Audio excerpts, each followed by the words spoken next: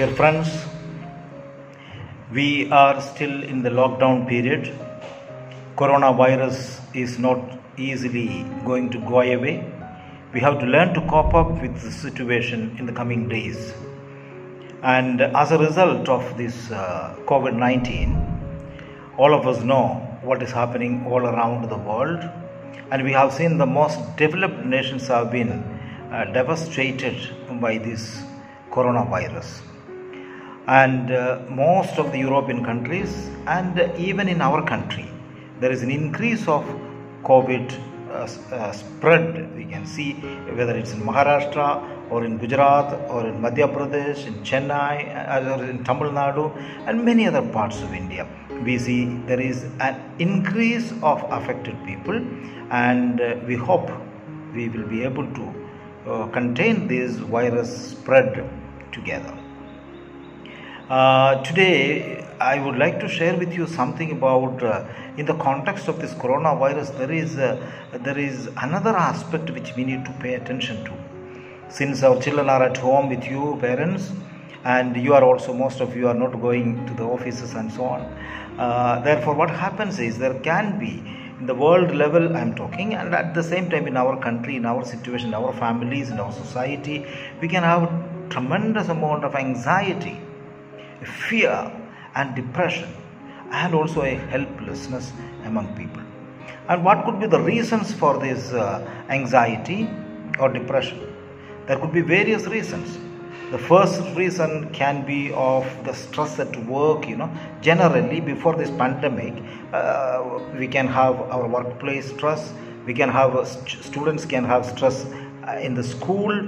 We can have stress from a relationship, maybe family relationship or relationship outside, etc. And financial stress may be another reason. Could be emotional trauma of, suppose somebody who is close to us have been met with an accident or passed away, etc. That affect all of us, seriously affect. And the fear of punishment, another reason. Suppose some mistake has happened and then we don't know what is going to happen. The fear of punishment can give us tremendous anxiety. And also anxiety can be the result of drug addiction, alcoholism and so on. And maybe some symptoms of illness also make us so down, so depressed, so anxious and so fearful. But today the situation can be a combination of everything, but there can be also, due to this pandemic, people are in stress. And what are the reasons for this pandemic stress, which apparently we may not be able to see, but it can be a terrible thing that's happening on each one of us. And therefore I would like to share with you a few facts about this anxiety and fear. First of all, in the social level, in the society level, in the nation level, in the entire humanity, there is a stress, there is an anxiety, there is worry, there is fear. And as a result, there is a lot of depression happening to people. People are so much concerned about their health even. It's affected all over. And therefore what happened, the reasons can be of various levels. Number one is of social distancing.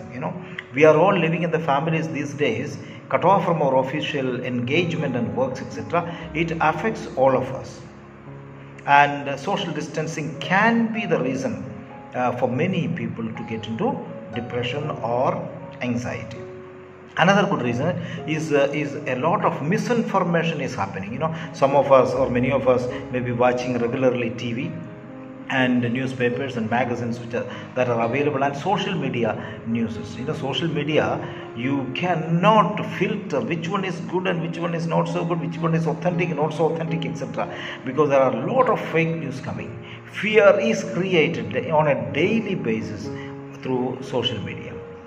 And in our TV news also, if you listen to TV news for a long time, I'm sure that we will get worried because the death toll in different countries and the spread of this, and also what we are seeing is the migrant workers are suffering their death, and continuously the negative things that are happening in the society has been depicted and telecasted, and what happens is it automatically get into our system and we feel so much depressed, distressed, and we are disappointed. This is a fact. So this is reasons which we must understand. And another thing can be, because how long we have no, I say pandemic, especially this corona pandemic, is uncertain. It has contributed to two things. One is it is so upsetting, and second one is so distressing, so uncertain, and therefore it can affect all of us. And third reason is we can be, this our routine is disturbed, completely disturbed, because we used to go to the office, we used to go for outdoor activities, we visit people, our friends, we had gatherings and we had games, etc. Nothing of that sort now. No activities outside, and it is really affecting all of us. And there is a fear of sickness also, because we don't know, all these apps are coming, how near to you, and so on. And we see in the TV, we see in the programs, etc., that many of our neighborhood is affected, or the state is affected, and for one or two patients the entire district is closed, and so on. A kind of panic reactions, government sometimes pressing the panic button, and for the sake of 2-3 patients or something, and the entire district is put in such a hazardous situation. And therefore people think that, my God, this is going to be very, very serious. And then so much of fear is gone into the minds of the people, and we see even somebody is unfortunately dead, they are not even allowed to bury in the cemeteries or the place of burial. We have seen it in Chennai, we have seen it in Ranchi, and then government had to make certain ordinances, certain laws in allowing the people to bury, etc., etc. That is because a lot of misinformation and a lot of fear is happening. Another reason for the anxiety could be of the financial loss, job loss. People in general are suffering. I am sure that the economic impact of this pandemic is immeasurable. It will have a long-lasting impact on the people. So, my dear friends, we are in a state of uncertainty and difficulties. And our children, for example, especially our children are at home these days. This young age, according to Erik Erikson, the young age is so important. And they have to be with their peer groups, they have to play, they have to have studies, they have to question, they have to have inquiries, etc. Nothing is happening these days. They're at home. Of course, online classes are there, but then online classes is not a substitute for classroom teaching. Therefore, the children find it difficult these days staying at home for a long time without having any socialization there. So therefore, what happens? Children also get into anxiety. And so how do you recognize anxiety in children? Number one is, small children will have a lot of irritation, lot of crying. Everything is in a kind of as if they are physically sick, or fever or headache. They will go on jid karega na. They are going on crying. There will be all kinds of uneasiness in the children. That's the first thing, if it is small children. And the second thing is the loss of interest in doing anything. They will not study online classes, etc. The teachers are giving. The homework has to be done. They won't do that on time.